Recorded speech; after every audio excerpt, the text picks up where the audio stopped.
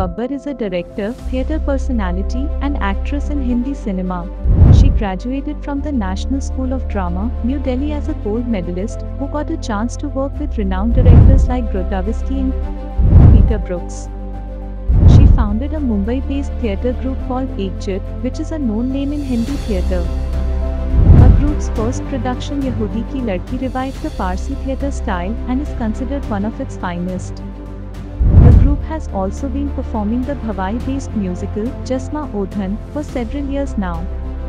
She has acted in several Hindi films, including Bride and Prejudice, Meenaxi, A Tale of Three Cities, Jai Ho, and Ghayal Once Again. Nadira Babbar was recently seen in the web series, The Married Woman. She is awarded the Sangeet Natak Akademi Award.